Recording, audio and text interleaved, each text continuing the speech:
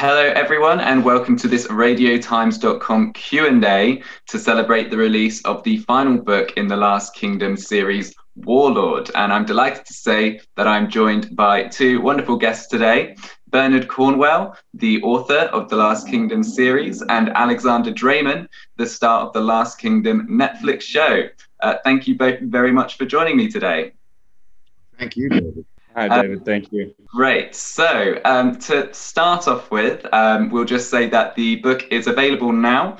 And if you would like to purchase a copy, do head over to radiotimes.com/warlord to find out exactly how. And to start off with, let's begin with the first page, because of course, this book is actually dedicated to Alexander Dreymon. And I'm wondering, Bernard, it's a very nice gesture. And can you tell us, what was behind the decision to do that? Well, it was a way of really thanking the whole film crew. And Alexander has to stand in for all his colleagues and scores and scores of people who add so much value to the books. And I've also got very fond of Alexander over the last few years, even though when I was invited to have a cameo in the show, he murdered me, which was, I think, rank ingratitude, really. Uhtred murdered you. Can I just jump in here, Bernard, because I'm genuinely getting a little bit emotional because I've only just found out about this, and I haven't spoken to Bernard yet. I found out yesterday because everybody from the cast sent me notes about it, and I'm so over the moon about it. I'm so grateful to you, Bernard. And first of all, I love that your dedication says that the Warlord is dedicated to Alexander Dreymon, and he must stand for all the extraordinary actors and producers and directors and writers and technicians who have flattered these novels with their talents. And that's really true. We have an extraordinary crew and an extraordinary cast and an extraordinary production team. And the fact that you dedicated your last book to us means the world. I remember after shooting the first season, the only moment that I truly got nervous was when Bernard watched the first episode. And I was standing in the back of the room, and I was literally shaking with anxiety. And then you came up to me, and you're very complimentary, and that meant the world. And this is just, I'm so grateful. That's it. That's all I want to say.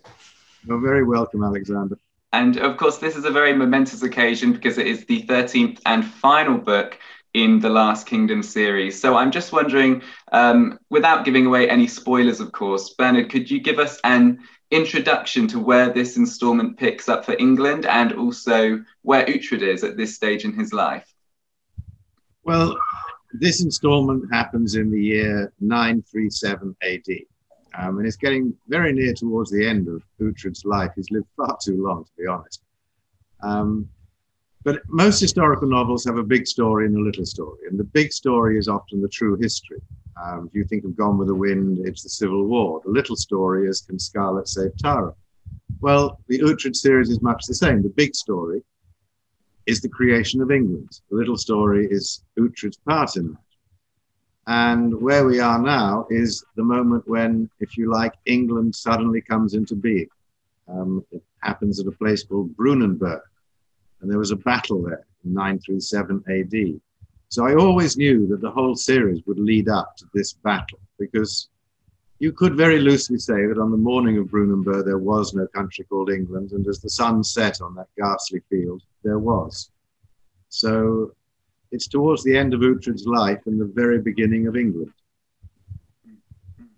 And was this a finale to the series that you had envisioned from the beginning when you were writing the first book, or is this something that kind of took shape as the series progressed? No, I think I always knew I wanted to end at the Battle of Brunanburg. It's about the only thing I knew about any of the books before I began writing, because it is such a crucial turning point in history. So in a sense, all 13 books lead up to the end of this one. And Another thing that really struck me about the book is that although it is the final book in the series, and obviously so many stories have come before it, I also feel that it's very accessible. And if it were to be your kind of first entry into the Last Kingdom, you could follow it with relative ease. And I'm wondering, is that something that you consciously think about when you're writing these books, trying to kind of keep them open and accessible? Well, I don't think I consciously think about it, but obviously if you're writing a series, and I wrote a very long series about Sharp and then 13 in this one, you do want each book, as it were, to stand alone. You don't want readers to suddenly feel lost, a whole lot of information that makes no sense. So you do spend a little bit of time at the beginning of each book with a kind of introducing people to characters which they already know if they've read the other books, but a new reader wouldn't know who they are. So yeah, I guess it's conscious. Well, as we previously mentioned, the book is available now, and you can head over to radiotimes.com/warlord to find out exactly how to get it. And for you, Alex, how familiar were you with these books when you first became involved in the Last Kingdom television series?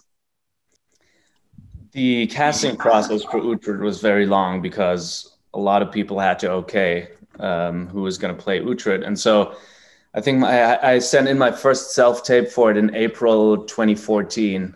And I got word that I got the part, I think it was September 2014. And so when I sent the first self-tape, I didn't know about it. And by the time I sent the second self-tape, I already had read the first book because I got genuinely interested, and without really knowing whether this was going to be part of my life or not, I started reading because I just loved them. So by the time it was my job to bring Uhtred to life, I had read most of the books. And for an actor, that is such a luxury, because I love the research part to create a character, but sometimes it's quite difficult to find the right information for whatever you're endeavoring to play. And this was Bernard handing me all of it on a silver platter. So I had everything I needed to prep for Uhtred.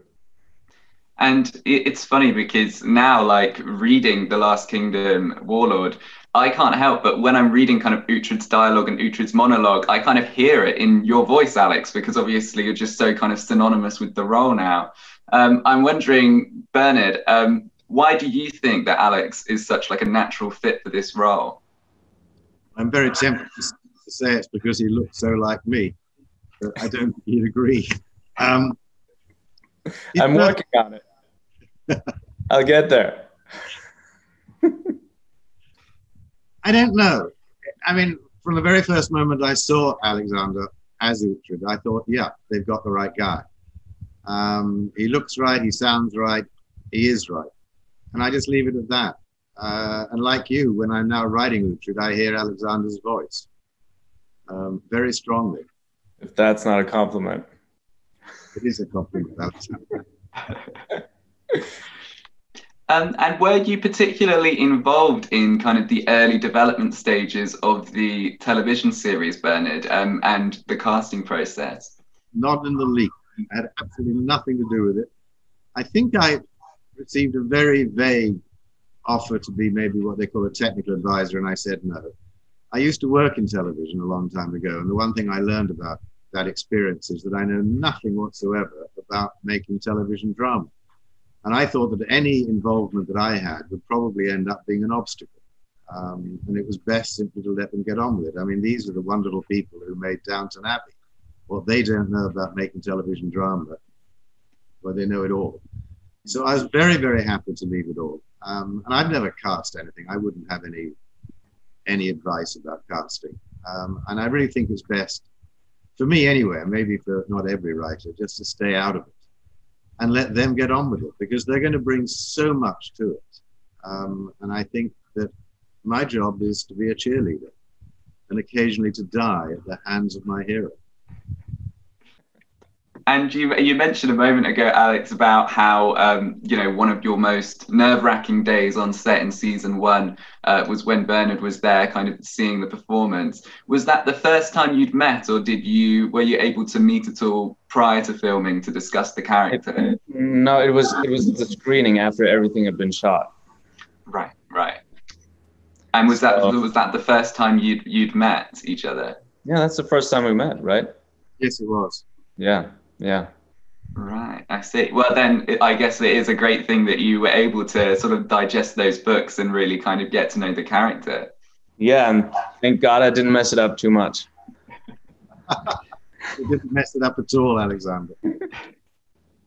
And now that you know where Uhtred's story is heading with this 13th book, do you think that will inform your performance at all in the upcoming season 5 of The Last Kingdom? You know, since we're doing a television series, we can never stick exactly to the books, which is why sometimes I read the 2 books that we're putting in the season just to refresh my memory on it. And there have been seasons where I actually regretted that I've done that, because there are so many moments in the books that I get genuinely excited about. And then when it gets to shooting, we can't include those moments for many different reasons. Certainly not for lack of will. So, I've been disappointed in the past, and it's always tough to have to make these concessions when it gets to the script. But on the other hand, I think what's wonderful is that we almost get another story out of it, which up until now Bernard has always been very supportive of, and so I just fully get behind what's in the script. That doesn't completely answer your question.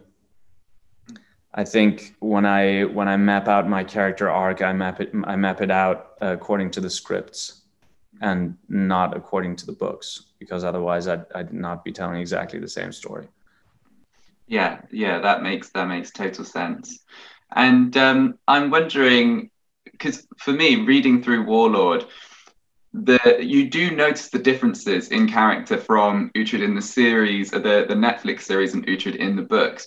But for me, reading Warlord, I feel like Uhtred he's a bit of a colder, a bit of a more cynical character, but perhaps a bit more embittered than the Uhtred that we see in the Netflix series. I'm wondering, Bernard, how has the character evolved and changed over the course of your novels? I wish I could tell you, but I never think too much about that. He's got a lot older, and like all of us who are old, I hope he's got wiser, and he has a great deal more experience. I mean, I don't really see Alexander when I write them, because the Uhtred I'm writing is about my age, which is in his mid-70s. And Alexander, damn him, is young. So when I think of Alexander as Uhtred, I have to add a grey beard and deep lines. And well, we're faced with that problem now, getting into season 5, where Uhtred is technically, I think he starts at 54 and ends up at 60 in the books. I couldn't remember. I think it's I mapped it out once with the help of a friend of mine called Wendy, and she put a whole timeline together for me. And send it to me. Sorry. Get her to send it to me. I will. I've got it. So yeah, in season 5, he's supposed to start at 54, I think, and ends up at 60.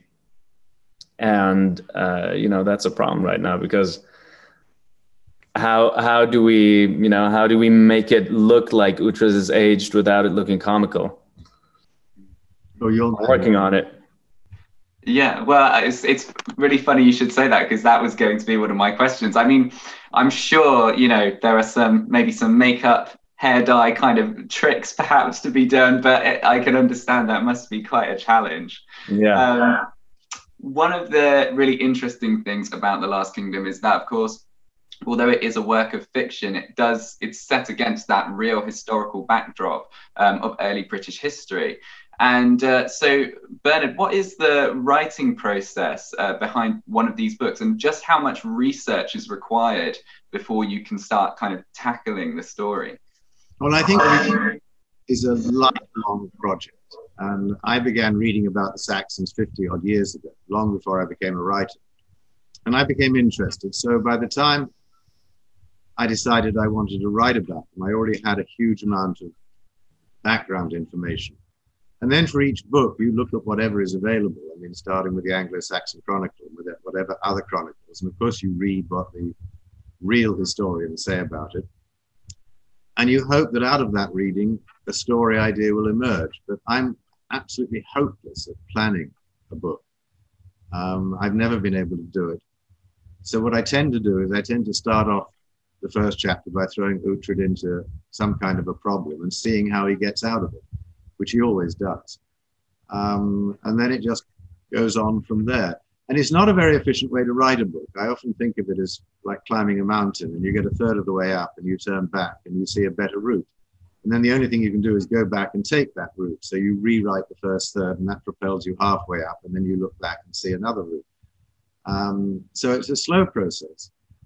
But truly the enjoyment is that when I'm writing a book, I discover what happens, which is the same joy as reading a book. You know, the joy of reading a story is to find out what happens. And for me, that's the joy of writing. It's the only way I know to find out what happens. There's a little difference in Warlord because I knew that the Battle of Brunanburh had to be at the end of it. So at least I had a goal. And is there, obviously, you're a real kind of authority on this period in history. And I'm wondering, you know, what is it that draws you to this particular kind of era? And has there been a specific event that you found really most interesting kind of diving into? Well, I think what drew me to it is the mystery about England's creation. I mean, I think I had a very good education in England, good history teachers. And yet I was never really taught about how England came into being. You know, we sing there'll always be an England, and the implication is there always was. Well, there wasn't. When King Alfred died in 899, there wasn't an England. And then, 38 years later, there was. And that's a story that's really worth telling. And Brunanburh is, if you like, the foundation event of the creation of England. And it's a very grim and horrible event in the sense that it's a slaughterous battle. The Anglo-Saxon Chronicle said, never was there such slaughter in this island. And yet we forgot all about it, as if the history was taken over by the people who insist it begins in 1066. And I think it is worth knowing where a country comes from. It was a period when the whole of Britain, if you like, was being remade, not just by, in this case, King Athelstan, but Constantine in Scotland and Hywel in Wales. So it's a fascinating period. And Alex, in a way, you've been kind of immersed in this period of history, in a way kind of unlike anybody else. Has there been any incidents that like have really piqued your interest when you've been filming the series? Have you been encouraged to kind of explore further? You know, I think the thing that strikes me the most when we shoot the series is when we shoot in winter and when we experience the elements, because what makes the show look so real is that a lot of it is real. When we're miserable and cold, we literally, when we're supposed to look like that, we literally are miserable and cold. And even though we have long shooting days, at the end of the day, we can go back to our apartments and take a hot shower. And back in the day, you couldn't.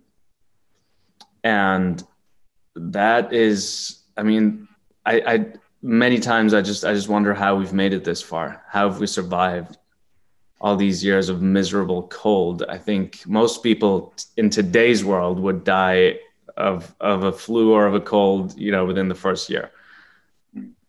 I think that's what strikes me the most, and the luxury of I don't think many people have the luxury of really living in those circumstances, historical circumstances, for an extended amount of time like that.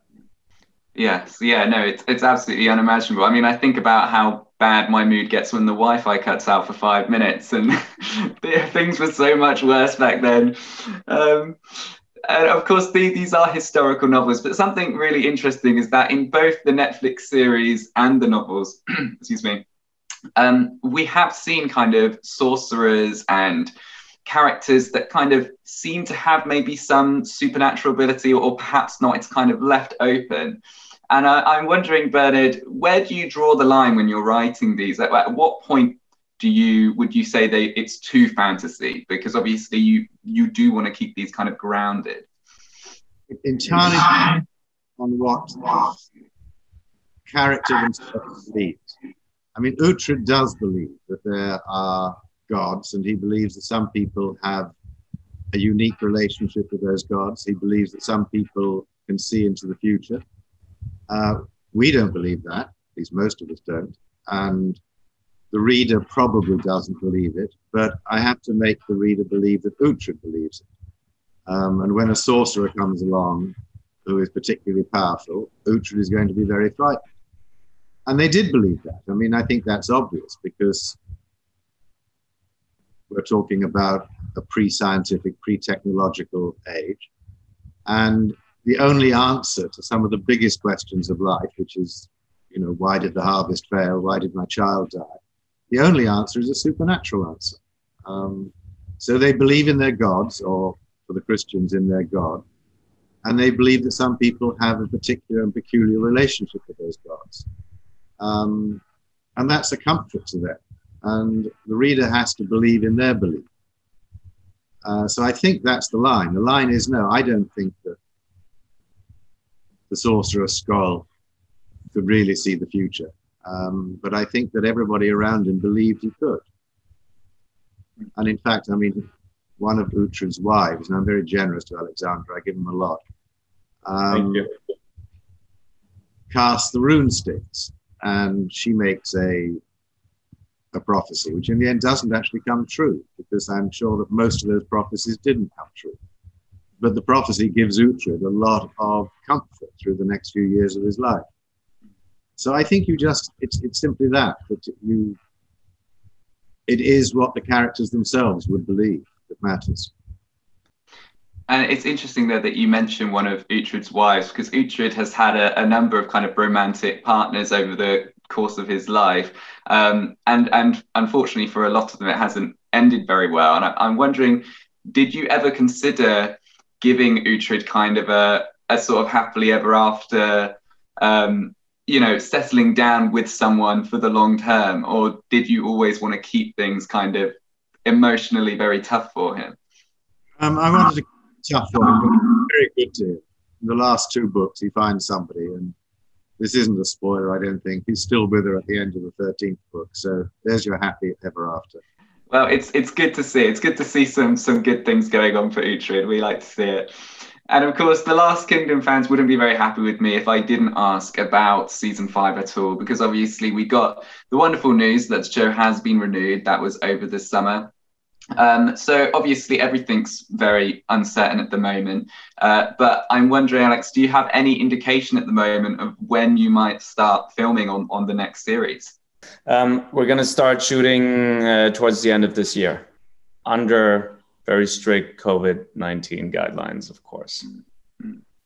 Well, that's very exciting. That's sooner than I think a lot of people would expect, but that's very good news. Yeah, we're very lucky to be able to work at the moment. And the Netflix series is a very broadly faithful translation of the books, but of course there have been a few changes, as we touched upon earlier, while kind of adapting the stories. And I'm wondering, Bernard, are there any moments from the earlier books that didn't make it into the show that you would have liked to have seen? Oh Lord, I really can't remember. I mean, I've loved the shows, all of them. And I get slightly irritated with people who complain that they're not exactly the same story as the books, because filmmakers have totally different constraints. I have no constraints. I mean, if I think I need 30,000 Vikings to come hammering against Uhtred, I can just make them up. It doesn't cost me anything. I can't, I can just do it. So yeah, they have constraints I don't have. And I think the thing that when we've been watching, Judy and I have been watching the series, the thing I've said most often to her is how clever the writers have been in adapting the books, keeping certain key scenes in or key threads in, and moving other things around. And I think it works enormously well.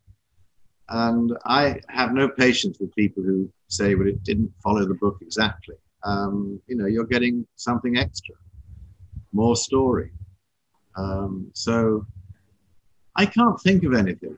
I mean, I'd have to go back and read them, which I've never done. So.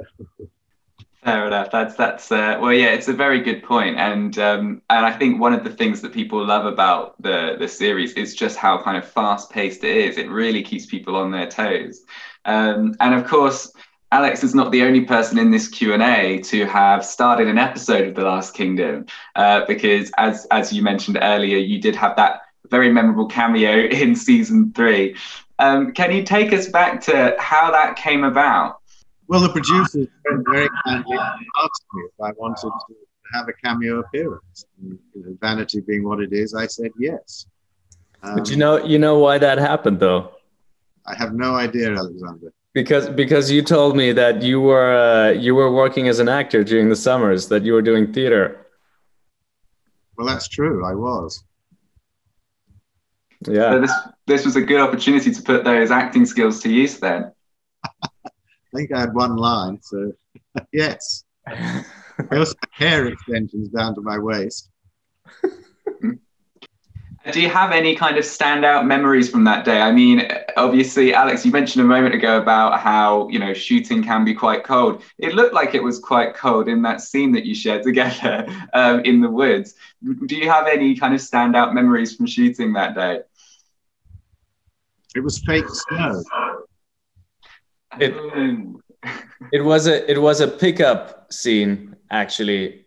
Well, not a pickup scene, but we had shot part of that scene earlier in the year when it was truly cold, and then that part of the scene we shot, I think it was April.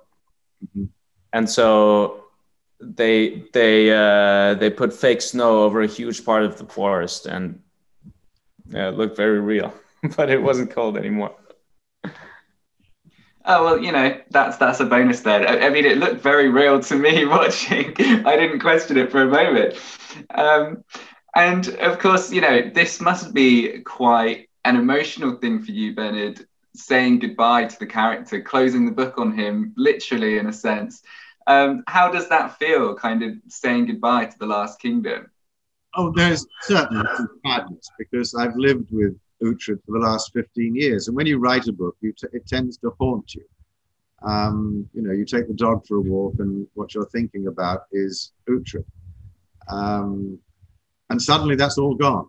It's just all completely gone. And so, yeah, I do. I like Uhtred and I regret it. But I don't think I'll ever go back to him.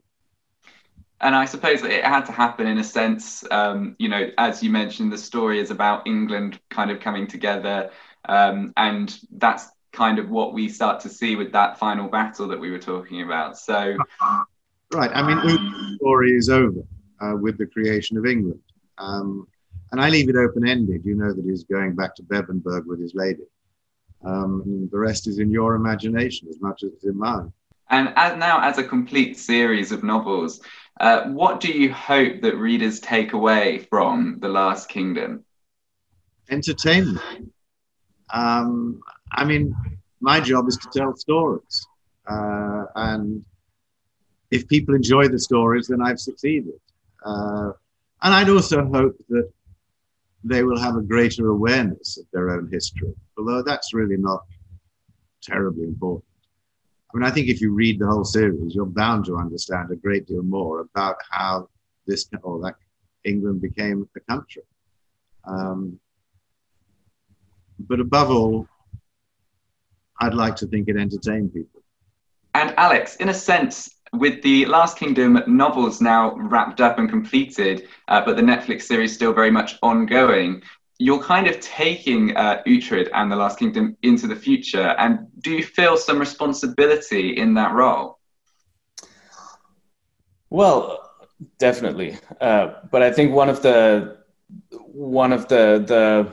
many advantages that the Saxon series has is that the books that Bernard wrote are timeless. And I don't think that we necessarily need my or Netflix's involvement in order to keep the Saxon series on people's minds. I think people are going to pick those books up in the future for many, many years to come. Definitely. Well, as we previously mentioned, the book is available now. Do head over to radiotimes.com/warlord if you would like to pick up a copy. And I think that brings to an end this Q&A. So I'd just like to say, again, a huge thank you to author Bernard Cornwell and The Last Kingdom star Alexander Dreymon for joining us today.